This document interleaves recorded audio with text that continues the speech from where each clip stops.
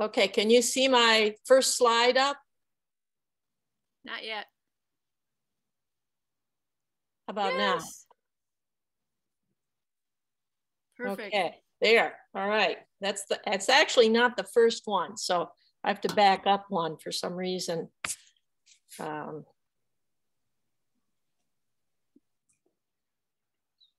a second here. Yeah.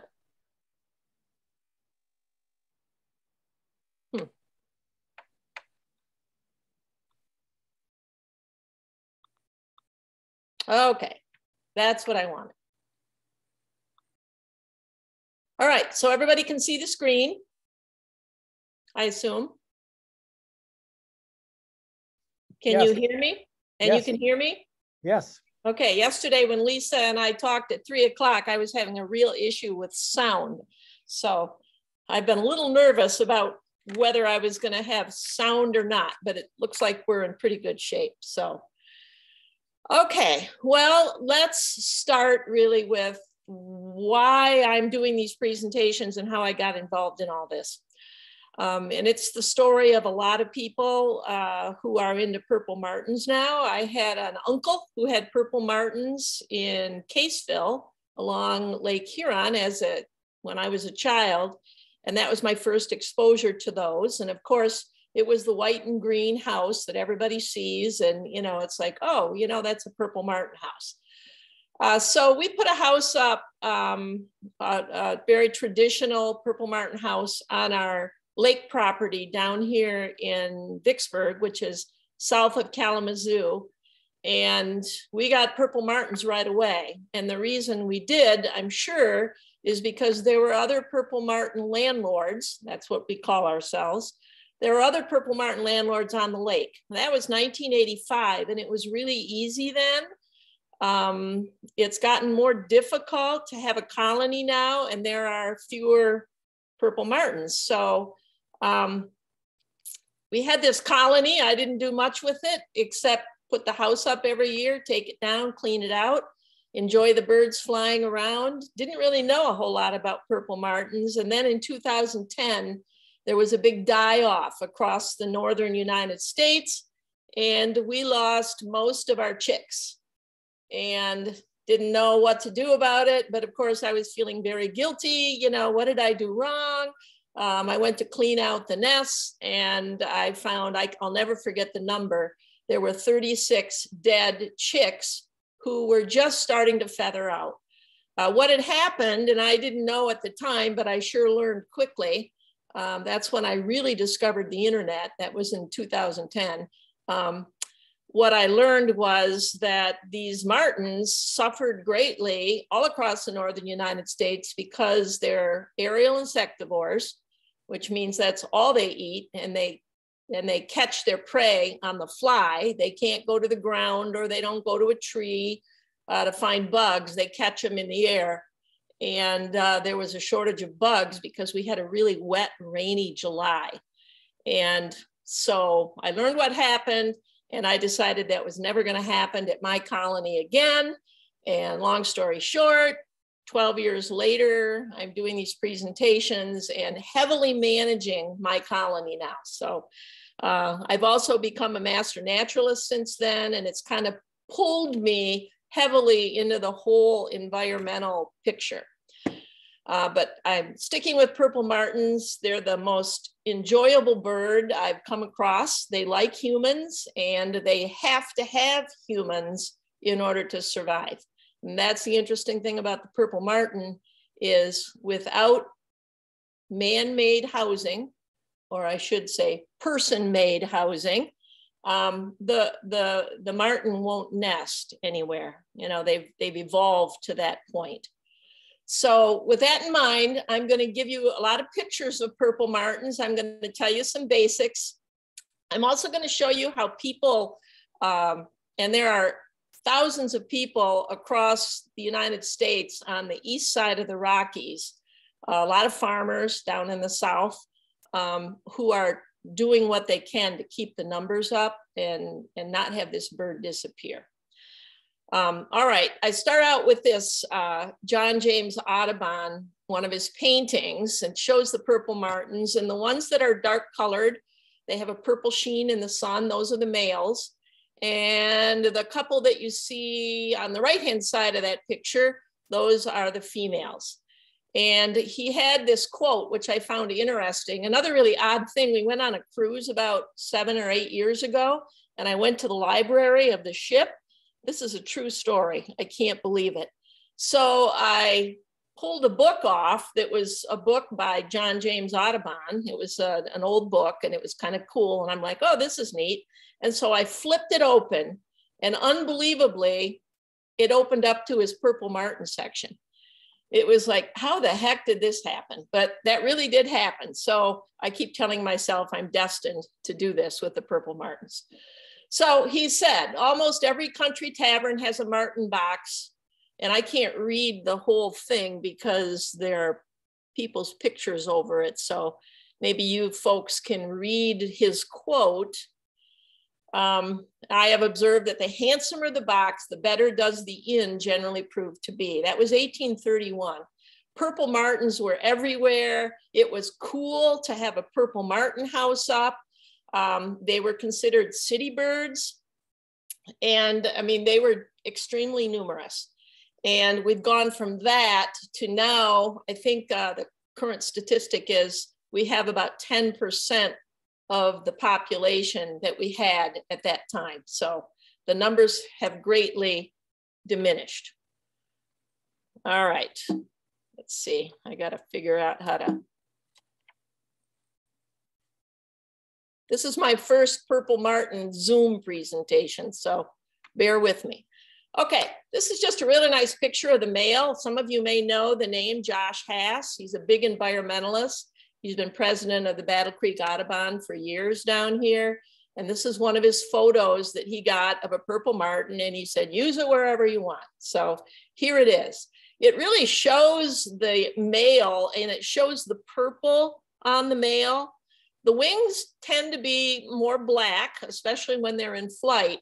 The more sun that lands on the bird, the purpler the male looks.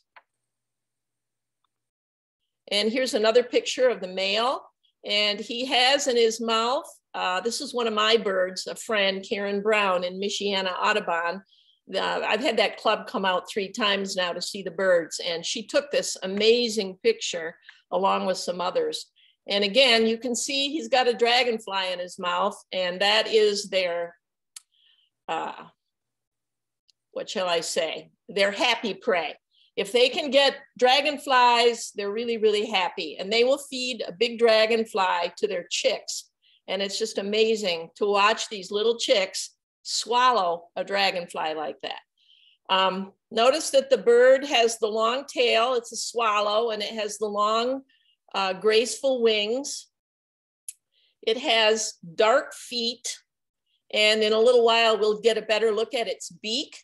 A lot of people mix the purple martin up with starlings, which just totally freaks me out, but they do. And it's partly because they're dark like that. But if you look at the wings and the beak and the dark feet instead of the yellow feet, you know, you can tell the difference without too much trouble. This is the female. She's got what looks like a damselfly in her mouth. And they are actually, both of these birds are sitting on my gourd rack, just sitting up there kind of waiting for us to move a little bit away from the gourd rack so they can come down and feed their chicks. Notice she's got sort of a mottled chest, and she's really a brownish color. She doesn't have any purple on her at all, for obvious reasons. She needs to stay more camouflaged. Well, the male, you know, he kind of works as the protector, and, you know, keeps away prey and so on by not just flying and so on, but also his appearance is more striking. Whoops. This one, I love this picture. This is another Karen Brown picture. This is a purple martin that is called a subadult. He would have been hatched last year. And it is definitely a male, but you need to look, if you can look, it's a pretty good picture. You can see the purple feathering coming in. And there's some purple feathers down here. He's gonna look like that all summer long. He can mate. He's a little bit of a troublemaker. Sometimes these subadult males cause problems in the colony and will actually kill babies of another pair if they can, which sounds pretty awful. But the reason they do it is they want to mate, and they come last to our area. The first birds to arrive are the adults, usually adult males, but this guy, he won't show up. The younger birds show up generally about the end of the first week in May, where the other birds start arriving as early as March 26th. That's the earliest I've ever had birds here in my area. You folks up there probably wouldn't see birds until at least the end of the first week in April, and then it would just be one or two. More than likely, you wouldn't get them up there until mid-April. You can see his beak here. He's got the beak of an aerial, of an insectivore. It's kind of a hooked beak. And of course, the dark eyes, and he also will have the dark feet, but he looks more like a female. A lot of people get him confused if they don't really know what they're looking for. This is just a house that I thought it was really cool. A senior community had a workshop in it, and the men in the senior community built this cool house. And I went up there and I did a presentation for them, and we had this big ceremony, and they erected the house. I don't remember exactly what city it was. It was somewhere south of Muskegon, right along Lake Michigan. And it's an accurate, correct purple martin house for attracting purple martins. It happens to be made out of wood, so it's a little bit heavy, because a real purple martin landlord who really is managing the martins will definitely want to be able to raise and lower the house to check on what's going on in the nest cavities. Also notice the arched openings where the birds nest. The reason they're like that instead of round is starlings can't get into those. If you have a round hole, you have a starling problem. Unfortunately, house sparrows can still get into these. So if you're gonna have purple martins nowadays, you have to be willing to help the purple martins fight off the house sparrows. That's sort of one of the unpleasant parts about being a purple martin landlord. And a lot of people, I used to hesitate to tell people, well, how do you do that? Well, frankly, everybody has their own way of doing it. I try to be humane, but I do kill them when I get a hold of them. You know, they will destroy an entire colony. One male house sparrow can wipe out every chick in this little house here. So that's kind of something to keep in mind if you're going to be a purple martin landlord and you have house sparrows in the area. Starlings aren't as much a problem because you're going to put up a house that has these kind of openings or a couple of other kinds. Okay, here we have the male and female sitting here together. And this slideshow, I just want to say, is loosely adapted from one that I purchased from the Purple Martin Conservation Association some years ago. But here's a good picture of the purple. This is why they're called purple martins. You really see the purple in the sun. And this is the female over here. And she has a little glint of purple on her, but not very much. Both of these birds build the nest. They act as a real team. And, you know, they might take a different mate next year. It's not like these two guys stay together their whole lives. Every year they take a different mate. Kind of the first one to the colony gets the best choice. I guess that's how it works. So the male, and well, the first birds to arrive starting the end of March down here, they're called scouts, but they aren't coming to scout out housing for anybody but themselves. What they're attempting to do is arrive at the colony where they were successful last year in raising a family. So they will try to get there first, and then they get dibs on whichever opening they want, depending on how many are available.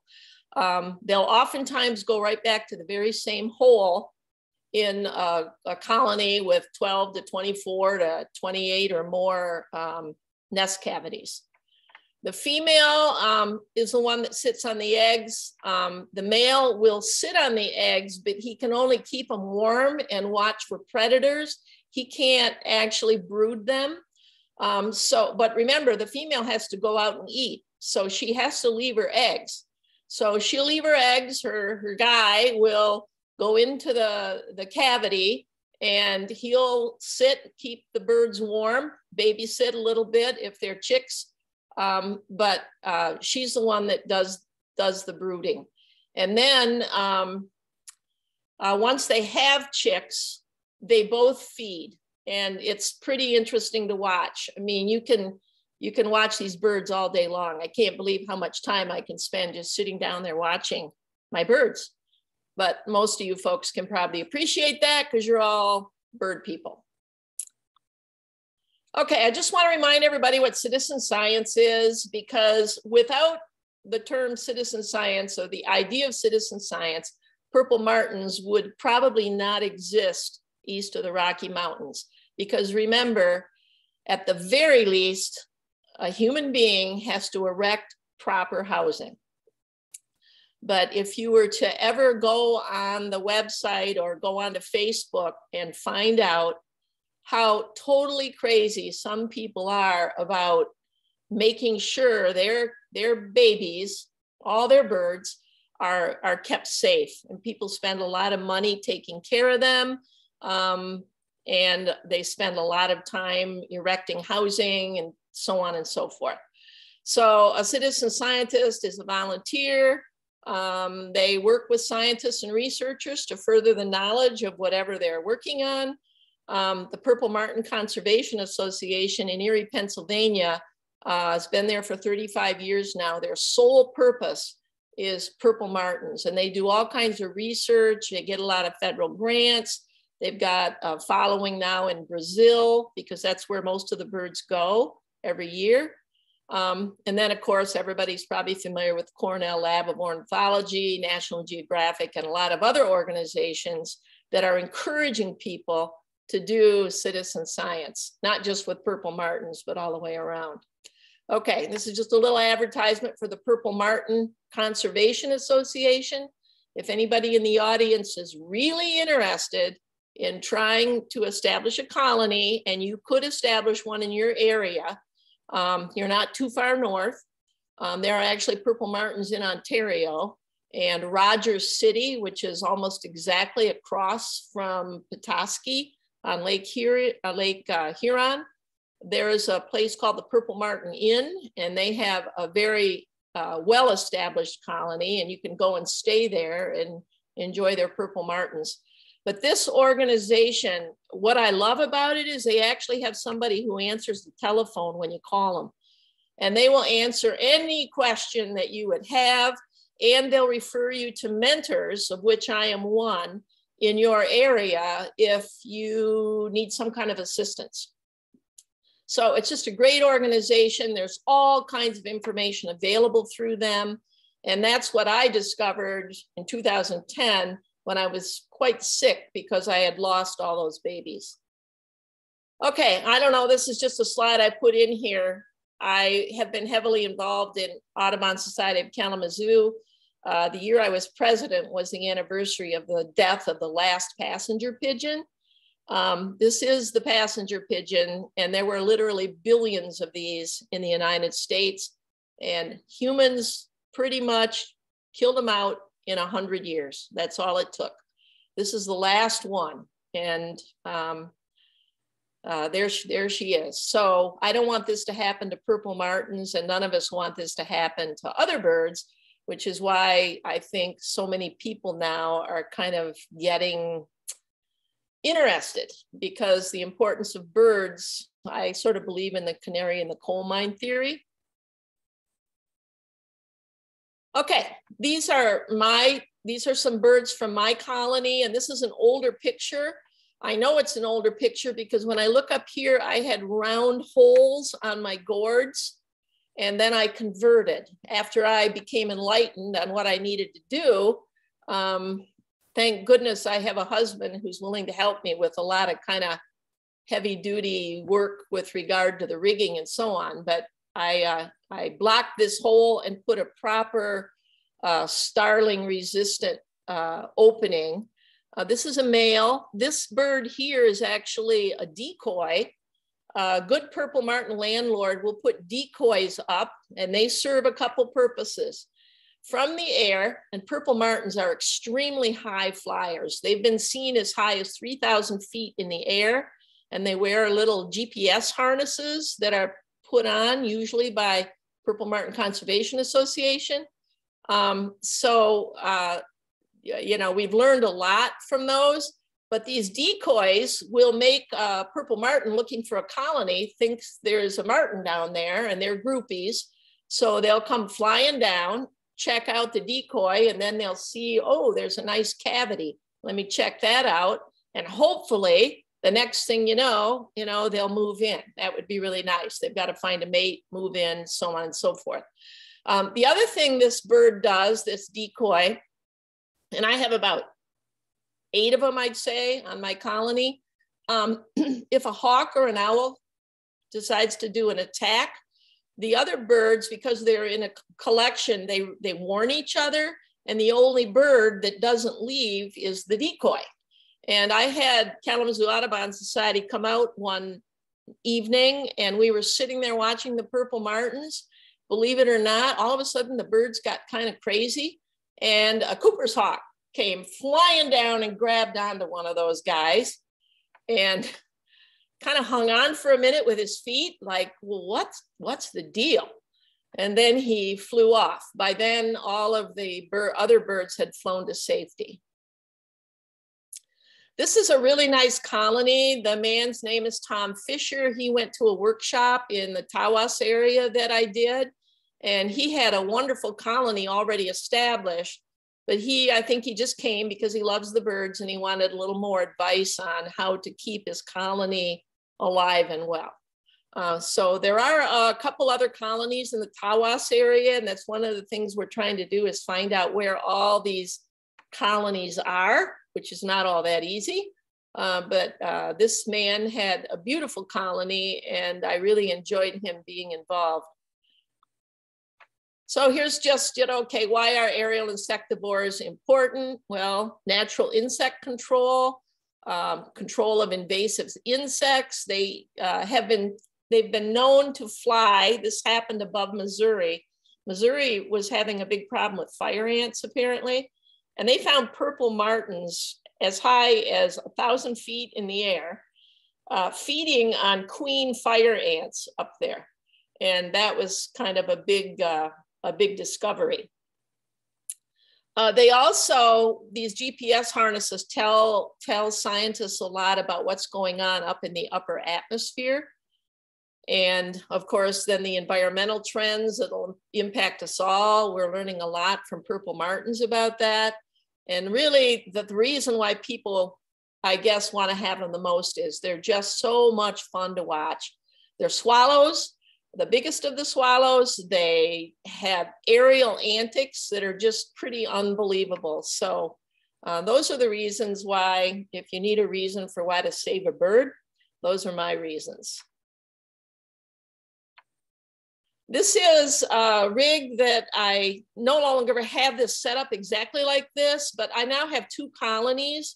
We bought some property in the Mendon area on the St. Joe River, down where the Amish live, and the Amish down in our area, just north of Indiana, they have a lot of purple martins. And so I decided to establish another colony when we bought this property down there. And after 4 years, it took us 4 years, we finally got purple martins. But you can see it's the traditional green and white house. This thing here is a feeding tray. I feed my purple martins in bad weather. And for purple martins, bad weather means no bugs. No bugs means no food. Even though they are aerial insectivores, it is possible to train purple martins to eat out of a tray if the tray is up high. There are people who use slingshots and fire fresh, frozen, thawed crickets up in the air. Some people will throw them up in the air out of a bucket. Some people feed scrambled eggs. I didn't have any luck with the slingshot deal. So I just was very diligent, and eventually I got a couple birds to eat out of the tray, and now they'll all eat out of the tray. And feeding them like that is not going to make them dependent on tray food, because I've tried several times feeding them when it's a nice day. They won't eat out of the tray. They'll only eat out of the tray if they haven't gotten enough food and they have hungry chicks, or perhaps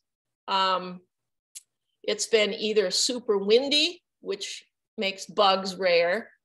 It can be very cold, below 55 degrees. It can be extremely dry or extremely wet. All of those conditions cause problems for purple martins. We live on a lake that has a lot of natural wetland, and so we have a lot of bugs over here. In particular, we have a lot of dragonflies. But even with that, I got to tell you, I spend probably, well, in bad years, probably almost $500 a year just buying crickets and mealworms to feed my birds.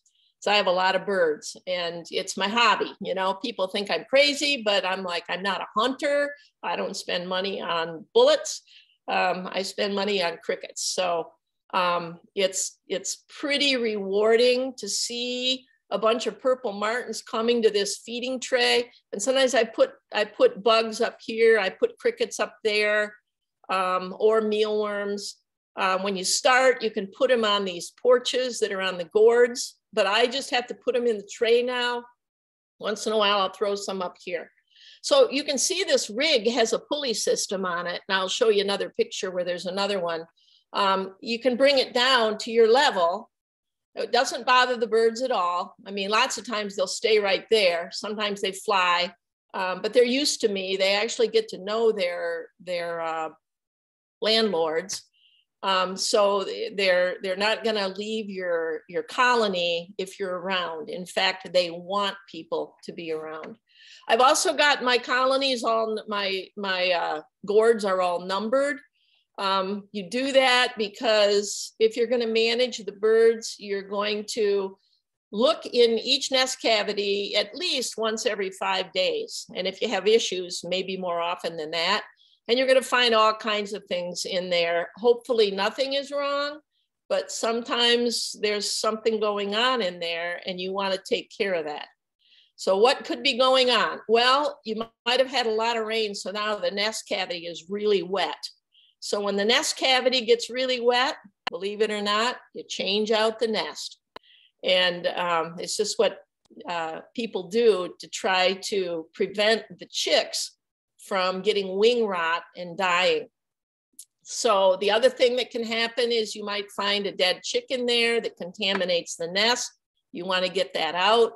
While the eggs are hatching, there's something called a capped egg, where maybe chick number 1 hatched, but when he hatched, his half of the egg kind of glommed on to the end of somebody else's egg. And now that baby chick can't get out because it's got a double shell on the one end. So when you see that, you just have to very carefully pull that cap from the other egg off, and then the chick can get out. And hopefully you've done it in time before the baby dies in the egg. You know, those are all kinds of different things that you can find going on in there. Once you get chicks, you keep track of those chicks. Like if you have 7 eggs, 5 of them might hatch, maybe all 7 will hatch, but you need to discard the eggs that didn't hatch because again, those will rot in the nest. The reason why this is so important with purple martins is for a small bird, and they only weigh about 2 ounces at the most, they spend at least 30 days in the nest before they fly. And that's a long, long time for a small bird. The reason is when they leave the nest, they have to leave flying. If they land on the ground, they're in a lot of trouble because the parents will not go on the ground to feed them.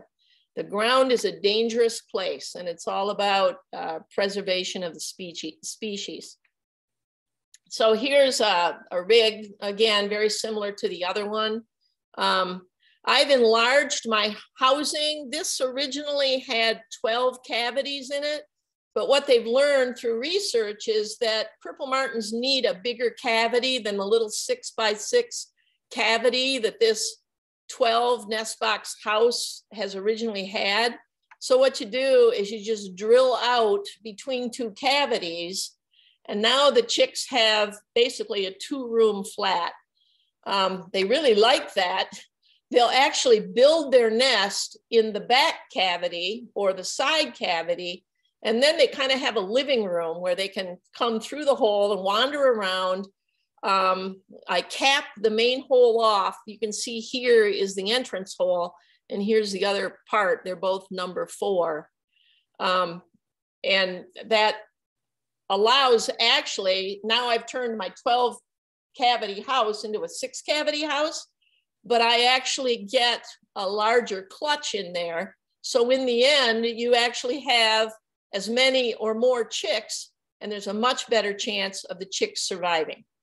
So there's directions on how to do this. It's quite simple. You just go to Purple Martin Conservation Association or contact me. I got all kinds of information, but you just use a hole saw, a 2-inch hole saw, and you just drill and then sand it down so the birds don't get hurt on rough edges. And this is what you get. So this metal thing here is an owl hawk guard.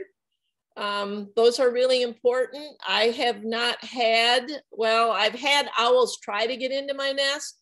My neighbor, they don't do anything to guard their nest. And so they've had hawk and owl attacks quite frequently. So whatever you put up, you want to try to have hawk and owl protection. You can see this thing here and this thing here. Those are also hawk owl guards for these gourds. And one year I did actually have, I just had this little one here, which is supposed to be successful, but I did have a hawk attack, a Cooper's hawk attack. And I heard all kinds of commotion outside one morning, and I went running out there. I knew something was wrong. The hawk ended up flying away, and this is a really kind of a sick thing to tell you folks, but the hawk had managed, there were babies in there, and they were laying there with their little heads out, getting some fresh air, and a hawk managed to get the head. He decapitated one of the chicks. And that's when I said to my husband the next winter, we're gonna put double hawk owl guards on now. So now almost all my gourds have both this one and this one. And so it's much more difficult to get in. So, you know, there's always a way you can figure out what to do. This little box hanging here is actually, it's a solar light, and it blinks red at night. And that's designed to keep owls away. So I try to hang them on my cavities on Barton Lake where we live, where we've got fairly close neighbors. I try to hang them so they don't show from the lakeside, because I don't want my neighbors, you know, getting mad at me or something, because there's this little teeny blinking light blinking all night long. But that's another way that you can avoid losing your chicks. This opening is a different kind of starling resistant opening. I don't like it as well, and I've kind of converted more to the crescents, because I actually had a pair of starlings build a nest in that, even though they're not supposed to. And what happened was the female seemed to be smaller than normal. And so she got in, and I watched them build the nest. She got in there, and the male starling delivered nesting material to her. And then she'd take it at the opening, and she'd go in and she'd build her nest. And so after they got their nest built, I did eradicate the starlings. So they don't belong there. They can do great damage to purple martins. And as you know, house sparrows and European starlings are invasive birds, and they are damaging a lot of our native species. Let's see. Okay, this is a, it looks like this might be a decoy. And this little decoy here is laying down. I do have problems here and there. You know, it's like, darn, that decoy, you know, it just doesn't want to stay up. So I'm constantly adjusting my decoys. But you can see I've got quite a few birds sitting up here. Here's a nice picture. This was taken by a gal who brought her children to visit the colony this last summer. And in the middle, this happens to be one of those subadult males. This is a female. This is a female, but this is a subadult. See that feathering right there on its chest? That's a purple feather starting to come in. So this guy's starting to get his purple feathers. He's got more down there. And if you look on his head, he's got purple feathers here and there. And he can be a bit of a troublemaker, like I said. This is what happened with purple martins. The Native Americans kind of got started. They had them in their villages to eat the bugs, and also just for entertainment. They didn't have TV sets and technology back then, so they would just watch the purple martins and enjoy them, and hung up these native natural gourds. And then when the white man came, he built his houses, and you can see up here a purple martin house. And they got these ideas, of course, from the Native Americans, but it was very common for the martin house to be pretty ornate and look a lot like the house that they lived in. And you can see the ladder, so they can climb up there and clean the house up. A lot of old pictures from the 1800s and a little earlier, you'll see a purple martin house in the yard. You know, they were very common back then.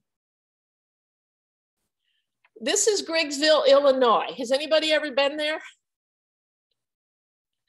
Okay, Graceful, Illinois, they were considered the purple martin capital of the country. And they had this is really true. It's hard to believe. This was a tower of purple martins. It goes way high in the air. They took that one down. It was the JCs that erected it. And they put up a new one in 1991. Well, I had a son who lived in Kansas, and so we had to drive right by Griggsville to get there. So I stopped in one time about 10 years ago, and I'm sorry to say that the company that makes this trio metal house moved out of town.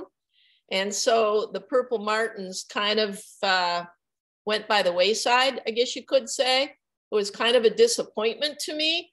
But about 3 years ago, I made a connection with a group of men who live in that community, and they are reviving the purple martin situation. This tower is still up.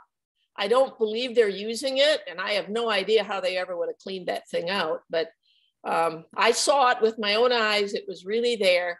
That's sort of the sad story of purple martins disappearing from a community. Everybody still hearing me? Okay, this is Phil Donahue's colony, and he's got a colony, or had a colony. I don't know if he's still there, or frankly, I don't even know if he's still alive. But this was his colony on the coast of Connecticut, and he had a camera in there so people could go on gazebophil.com and they could look at one of the cameras in one of his gourds. This was right along the coast there in Connecticut. This is Martha Stewart. She had a very prominent purple martin landlord visit her one time, and he got 2 minutes, 2 big minutes, to say as much as he could about purple martins on her show. And so her interest was because this is a natural gourd, and this Larry, and I've forgotten his last name, and I can't see it because of all the pictures of everybody. He's from Kentucky, and he got into purple martins because his grandfather had him, then his father had him. Larry Melcher, his last name is. And he's now, I'm pretty sure, still the president of the Purple Martin Conservation Association in Erie, Pennsylvania. And I didn't hear him when he was on there, but you can see this was kind of a big deal. And Martha was kind of doing her thing with natural gourds. This is where the purple martins go each year. As soon as they're done nesting, they start to gather in roosts. And my purple martins do not all go down together. If you can imagine what that would do to a colony if they run into bad weather or something. So like if I have 5 pair, they finished raising their chicks, they kind of head out into the trees and look for other purple martins. And then when they gather a large group of several thousand purple martins, even as many as 100,000, some of these roosts are, they head south, and this is where they go. So, you know, the rainforest disappearing down here is going to do a lot of damage to purple martins along with other birds, because that's where they winter. They don't nest down there. They just go down there. They're like snowbirds.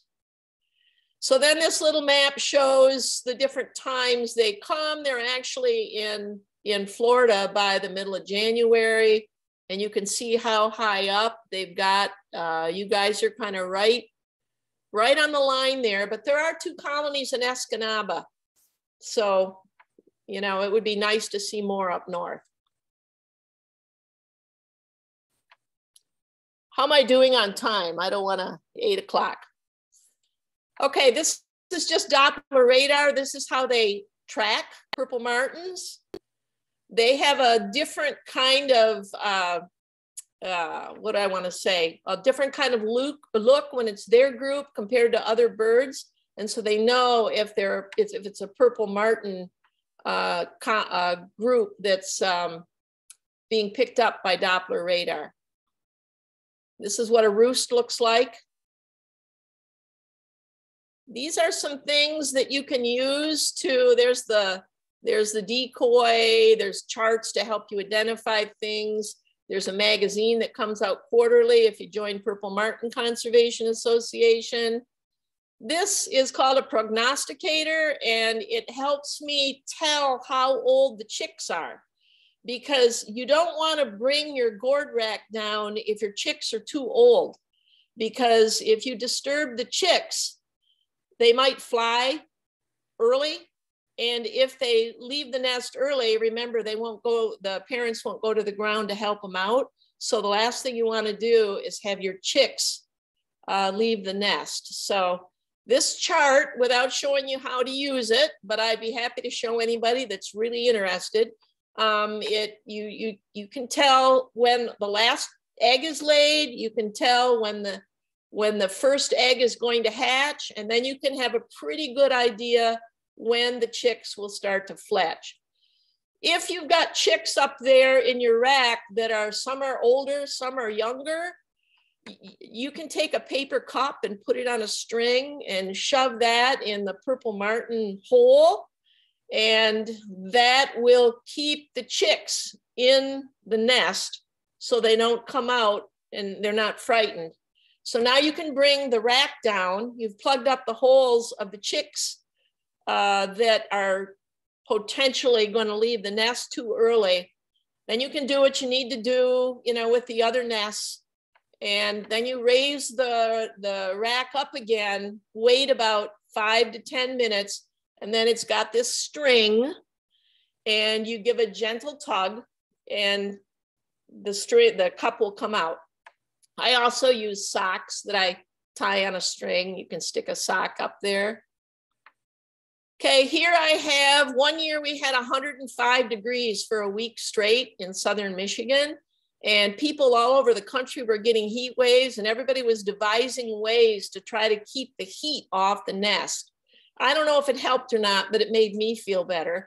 And I didn't really lose a lot of chicks that year. Some people created things with umbrellas. I mean, you wouldn't believe how ornate people get with some of this stuff because they love their birds. And in fact, in the South, there are these wonderful farmers down there. They put a misting a misting hose going up the pole, and then it mists over the house. So if it gets too hot, and especially in the South, they turn their mister on and they cool their birds off. The birds love the mist. You've seen birds in the rain before, and it keeps them cooler. And of course, the whole idea is not to have anything happen to those chicks in the nest. This is a feeding tray. I have a tray like this, and there's mealworms in there. By the way, what I do, I use live mealworms. I keep them in my garage, and I order them a couple times a year. And then I have to feed the mealworms to keep them alive. They really like the live mealworms. So I order crickets in the spring, and I order them like 10,000 crickets at a time, and they come chirping at my door by UPS. And I take them down in my deep freeze, and I stick them in the deep freeze until they're frozen solid. And then I jar them up in canning jars and keep them frozen the whole time. Then if an emergency occurs, too windy, too cold, too hot, too dry, whatever it is, too wet, I pull those out, I thaw them out. You can thaw them out in water, or you can just let them sit and they'll thaw out. And then I put them up in the feeding trays here. And I mean, I'll get like 25 birds at a time in there. I actually watched a male feed his chick one time. I counted, he made 16 consecutive trips from the feeding tray to the chicks. This is not my bird. This is a picture that I got somewhere. Notice the scrambled eggs. A lot of people feed scrambled eggs. I had no luck with that. My birds want crickets and mealworms. This is somebody else's house, but you can see they've thrown scrambled eggs up there to try to save as many birds as they can.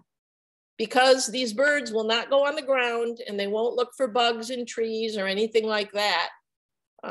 You know, they get pretty desperate after 2 days of no food. Purple martins are now about 10% of their 1880 population. Why? Loss of human interest. Nobody wants to put up houses anymore. Habitat loss and degradation of the habitat. Insect decline is a big problem in a lot of areas, and we all know pesticides don't do anybody, any birds, any favors.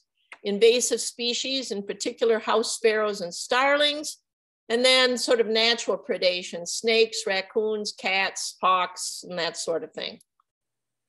So this is what's happened to the purple martin since 1966. You can see it's gone way down like a lot of other birds. And this is the breeding bird atlas. This is what it looked like in 1988. This is what it looked like in 2008. And you can see that all the Upper Peninsula purple martins are, for the most part, gone. This is what the birds do after they're done nesting. They go find a tree somewhere, and they create, in my case, on our lake, a little mini roost. So I might end up with about 300 birds hanging around together, getting ready to take off. And that's, you know, just kind of a rare picture of a bunch of birds sitting in a tree, because we always think of purple martins as sitting on a gourd rack or on a wire or something like that, but they do like to hang out in dead trees. This is just somebody's birdhouse, not mine. A 50% fledge rate from egg to fledge would be considered average. Some years you get 70% all the way up to 90%. And some years I've actually even had more than 90% of my eggs actually turn into chicks and fly away. And this is my data. It was 2009 when I lost those 36 babies. And so you can see that, you know, over the years, I did have a larger colony on Barton Lake. I had to reduce it for a couple of reasons. And that's one reason why we now have the second colony, and I don't have that data up yet because I'm getting a lot of subadults, and subadults can be kind of naughty. So a lot of kind of weird stuff happens in your colony in the beginning. So they're backyard pets. They're very social. When I go out there to feed them or just to go sit out there, they actually fly over me. They aren't diving at me. They fly over. They seek out humans. In fact, if you're going to put up a purple martin house, you should put it up within 125 feet of a human structure where there's human activity. Dogs generally don't deter them. They will dive bomb dogs, but it's not going to chase them away. We have a dog. Our neighbors have a dog. The big problem is if there are cats in the area. But for purple martins who don't typically go on the ground, it's not a serious issue. Members of his middle class with horses, because that's what it took to preserve democracy in Canada. And then he went farther. He seized. Was that somebody wanting to talk or? Okay, this is just another picture of my colony. You can see the ability to take all of my racks down to eye level so I can change out the nests, which I do at least once a year. What you do is you take the old nesting material out, you put in new nesting material, which is generally pine needles, a nice layer of pine needles, and you line it with green leaves, and you put all the chicks back in, you raise the rack, and the parents are usually hanging around watching me do this. They come in, check out everything is okay, and now those chicks are more than likely going to make it because their nest isn't wet.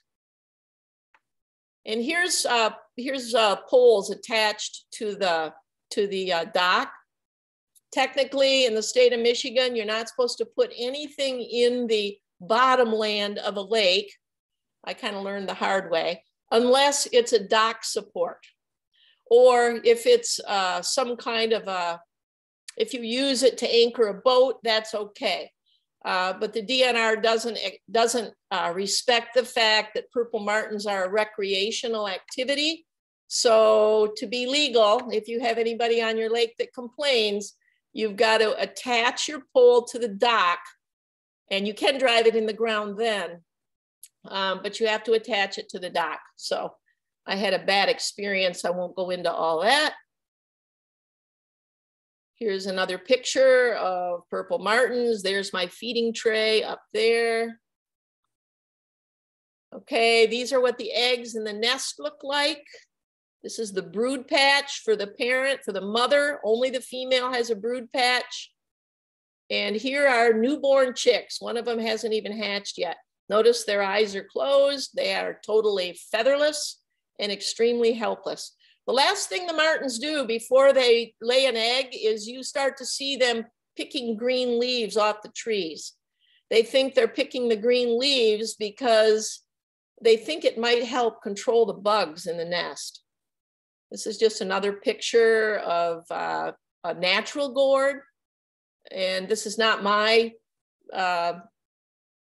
purple martin gourd, but it's one that I saw somewhere, and apparently it's successful. Again, chicks need 28 to 32 days in order to fledge. So they're spending a long time in a nest that can easily get wet.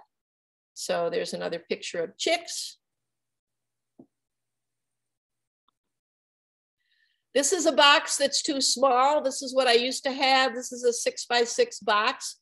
There are 5 babies in there, but they don't have room really to spread their wings. And that's why they're now recommending much larger boxes, 6x12s, for example, and the gourds are quite large. The birds need to spread their wings because remember, when they fledge on the fly. And if their wings aren't strong, it's going to be bad news. So here's just more birds, pictures of some food that they like to eat. This is a sad picture. They have to kill the creature, the bug, before they feed it to the baby. So if the parents are young and inexperienced or careless, if a dragonfly isn't dead when they feed it to the baby, the dragonfly can actually choke the baby to death. So, you know, those are things you look for And, you know, you're probably not going to find something like that until too late, but you want to get that deceased baby out of the nest so it doesn't decay and harm the others. This is a little boy who came to visit. I love this picture. I think I'm going to submit it for the magazine. There's a little chick. He came out and helped me do some cleaning. And here's an excellent book that anybody should read called Wingnut, and it's about purple martins. It's just an amazing book. It's a young adult novel. It's an easy read, but any adult would enjoy it just as much as a child. My grandson put me onto that. He's like, Grammy, you've got to get Wingnut. It's amazing. This is a little boy, a 12-year-old who knows a lot more about birds than I do. He came and helped me do nest changes. He's taking the icky stuff out. He's putting in some nice new pine needles, and he's got cedar shavings for the bottom. He was so excited about being able to help because most people don't get to hold babies. Here we have a nest change. That's why they're in there. We have eggshells here. Here's somebody doing a bird count. This is a Purple Martin Festival. People have these all over the country. And here's again, children involved. You got to get children involved. If kids don't learn to appreciate birds, it's almost too late once they're adults. This is a snake predator guard. This is the kind of predator guard most people in our state would have. They're extremely important. All you need is one raccoon attack and they'll totally wipe out everything. People in the South have a lot of trouble with snakes. I've never had a snake problem. Or actually, I haven't had a raccoon problem either because I've got all my, everything is kind of battened down. This is what happens. This is what sparrows and starlings do. They pip the egg and it kills it. This is this house sparrow, a male. This is the starling. Notice he's got pinkish yellow legs and he's got a yellow beak. And as far as I'm concerned, they're not nearly as pretty as purple martins. So they're like enemy 1 and enemy 2. And again, here is an example of how big the cavity should be, the opening. It's called a crescent opening. And here's a purple martin nest. Here's a barn swallow nest. Here's a tree swallow nest. And here is the house sparrow nest, which you've got to keep house sparrows out of your colony. There's no comparison on the nest. You can easily tell this is a purple martin nest. It's quite flat, and sometimes they build mud dams, but they always have green leaves in them. And again, this is just banding that we've started doing. I've banded 4 years in a row now. This is Rich and Brenda Keith. You might have heard of them. Brenda is a hummingbird bander. She gets 100 hummingbird bands on a card the size of a credit card. If you can imagine undoing those and putting those on hummingbirds. But they've gotten really into banding the purple martins. There aren't very many in Michigan banded. We put a US band on and a Michigan band, and they band the chicks. So on any given day, depending on how many of the chicks are old enough, they have to be between 15 and 22 days old in order to be banded. Last year, I think they banded 109 chicks in one day. I don't know how these people have the strength to do it because it's got to be exhausting. And I'm there pulling down gourds and taking care of my martins, but they're doing the real hard work. This is my sister. She came and helped one time. Who doesn't love to hold a baby bird? And here we have some chicks. These guys are about 15 days old, just the right age to be banded. And again, here's a little guy. This one's a little younger, but we banded it anyways. If their legs are swollen, they can't band them. And as the legs on a bird, they call it hardening off, then they aren't as thick. They're more stick-like. And Rich and Brenda can tell, so they'll look at the birds. Yeah, this will be an okay one to band. They band hundreds of thousands of birds in their lifetime, but these are the first purple martins they've ever banded. Okay, this is a cool picture. This little thing here, we were really concerned about that. It's actually the head of a fire ant. It must be that the parent fed this chick a live fire ant, and this is the head of it. It was alive, so it kind of glommed on to the mouth of the chick. And it didn't hurt the chick. We left it alone. But at that time, even the Keiths had never seen this before. They had no idea what that was. We called a couple of science locations, and I mean, it raised quite a big deal. Then I contacted the Purple Martin Conservation Association. They told me what it was. This is a fire ant that's, again, same thing, stuck to the inside of its throat.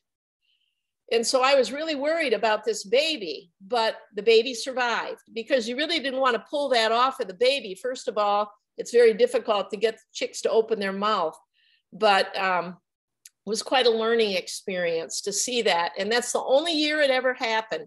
There must have been some fire ants in our area or something, but we've never had it again. So I really watch for that. Here's two little chicks that have just been banded. Here's the Michigan Audubon gals that came down one time a few years ago to help me band.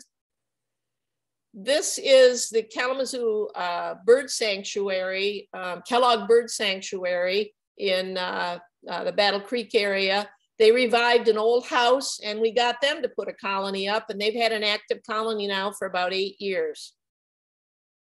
And this is just another picture of a female singing away. She's got a chick in there. She's probably got 5 to 7 chicks in there, but that little guy stuck his head out.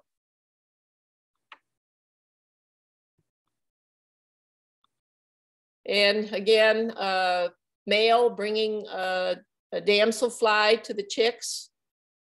Just another picture of the birds. Again, notice that I've got my gourds all numbered so I can keep track of everything. This is the man that came up with the name Michigan Purple Martin Friends. That's the name of our Facebook page.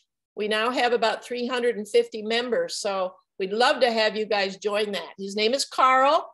He's from Germany. He's the coolest guy ever. He grew this giant gourd, and he actually used it and had nesting going on. And he, gave me this picture. So he was at a presentation I did up in Lansing a few years ago. And so I made him stand up in the audience. He had no idea I was using his slide. He's just the coolest guy. He lives over a little bit west of Ann Arbor. This is just another picture of a pole, one of my poles mounted on my shore. I've got them all on my shore now. We had a couple of trees that died. They don't want to be by trees. So if you've got trees, you have to put them somewhere within 40 feet away from tall trees. Now I don't have tall trees anymore because they died, unfortunately. So, but the good news is I got my martins on the shore now. This is a bird-friendly communities a symbol that they have in Lansing. They got a grant. Petoskey could do that. We're doing it right now in Kalamazoo. We're filing paperwork to become an urban communities bird community. And then there are grants and stuff you can get. So here's just some houses that we've erected as a result of Lansing becoming a bird-friendly community. Here's another one, that's my husband. Again, this is right along the river there in Lansing. This is me putting up a house out in Otis Sanctuary, kind of over in the, what did I say, west of Battle Creek, northwest of Battle Creek.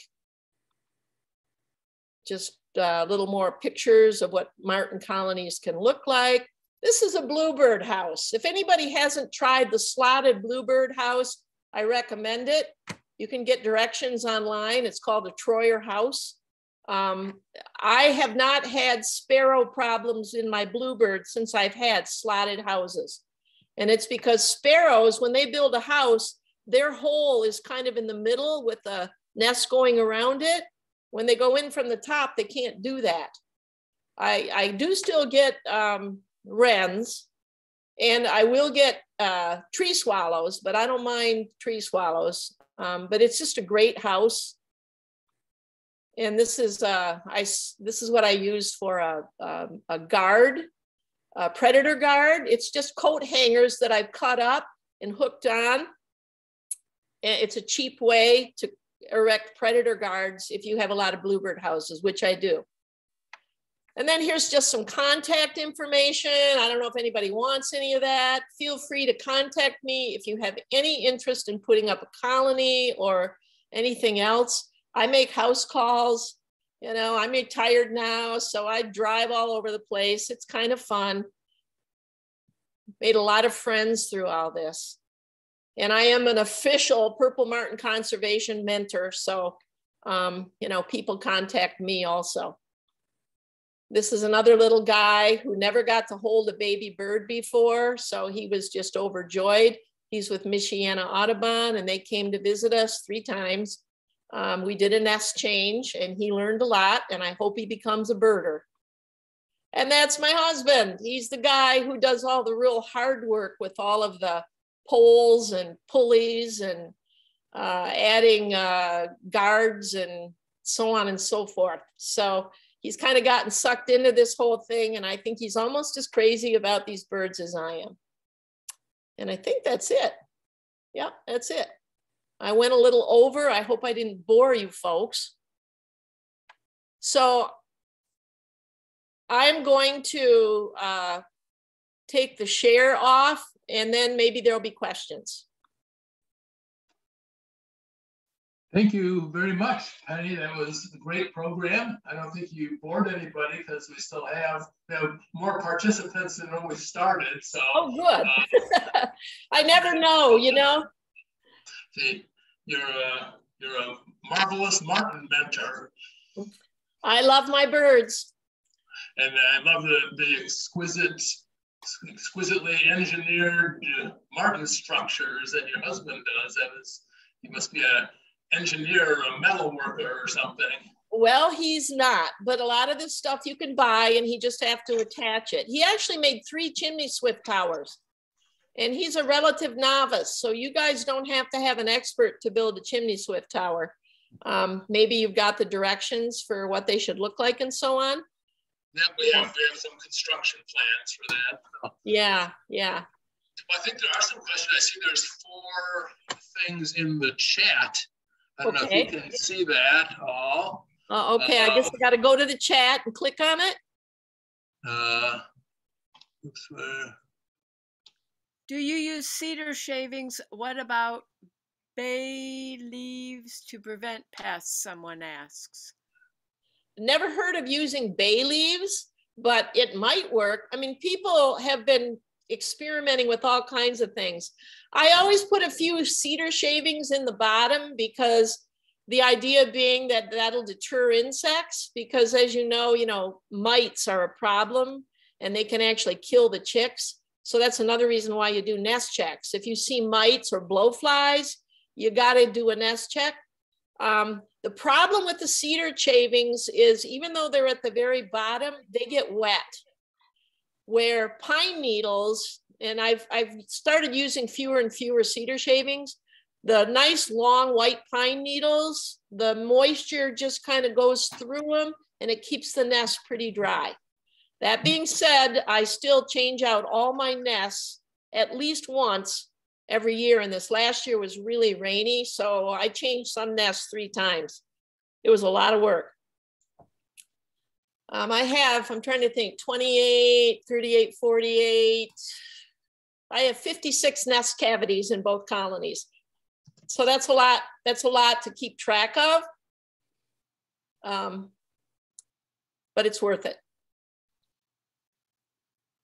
Any other questions? You mentioned that you were going to show us their feet. Are they similar to chimney swift feet? Is that why they don't go to the ground? The reason they don't go to the ground is just because, first of all, they're aerial insectivores. They're built to fly. There's nothing on the ground that they really want, except they will go on the ground for nesting material, and they will sometimes mate on the ground. I've seen a few martins, when they're really hungry, go on the ground and look for, oh shoot, why can't I think of it? You know, the invasive shells, the invasive, what are they called? You know, we've got them down here. You guys probably have zebra mussels. Zebra mussels, thank you. And now the quagga mussels as well. I've seen them pick those up because they'll eat them because it helps them with digestion and so on. But they just won't go on the ground. I mean, they will squawk at a chick who gets loose on the ground, who falls out of the nest, or who tries to fly and doesn't make it. But what I have to do is keep my eyes open when I have birds that I think are going to be doing this. I have to put them up. I create on my feeding tray, I make a little tent, and I put pine needles in it, and I use a towel. And I mean, you wouldn't imagine how fast I can get in the water if there's a chick in the water, because they can swim a little bit, but they'll end up dying if you don't find them, if you don't catch them. Put them back up there, let them settle down. They'll stay up there. The parents will come and feed them. They know they're chicks, even though you've got, 100 birds around, they know they're chicks.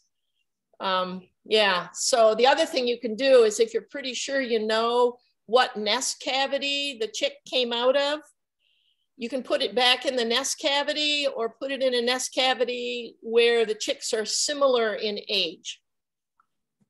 Those are just things that, and I'm not alone in this. People who have purple martins are crazy. You just do it. Other questions? Hey, I was wondering where the name martin came from. How come they're not called purple swallows? Is that French for swallow or something? Do you know? I don't know. That's a really good question. And there are different kinds of martins around the world. It's just that this particular martin, called a purple martin, because it's much purpler looking in the sun than other martins. That's a good question. Why do they call them a martin? How all birds have an abbreviation that bird people use. These guys are PU, capital P, small u, capital M, capital A, puma. So, and house sparrows are hosp, but I have no idea why they call them martins. Just curious. And also I wondered, do the same ones come back year after year to your nest, or to where they nested the year before? Yeah, they will. That's one reason why the older, stronger birds will come early. They want to get here first, and they risk their lives getting here, because sometimes they get here and in the north it snows. And it's a problem if they don't have a landlord who feeds them and so on, and they don't find a place where there are bugs, they'll perish. But they live up to 9 years, and the same birds will come back every year. The chicks don't all come back. They figure about 10% of the chicks that are hatched in your colony might return to your colony or return to a colony nearby. But you get the same adults back, which is kind of cool. I put this in the chat, Penny. You helped me last year because I do purple martins on Lake Lansing for Michigan Audubon. Oh, cool. And we had a second clutch. Uh-huh. And I think you reported the same thing. And I don't think that happens very often. And I had 3 eggs. One died right away. One did the usual thing with how many days till it fledged. And then there was a runt left. And I changed the nest a bunch, but it had blowfly larvae in the armpits and all this kind of stuff. Anyways, I was sure the parents left. And then I found in the nest cavity a dragonfly that was dead. Mm-hmm. And so I knew the parents were around. I couldn't hear them anymore, but they were there. And that little thing took 5 more days, but it eventually fledged. Yep. It's amazing. Yeah. Very good. So that was a success story. It's a new colony. Again, you just got to fight off the house sparrows. And, they're horrible. I know they are. Well, good for you. Thank you.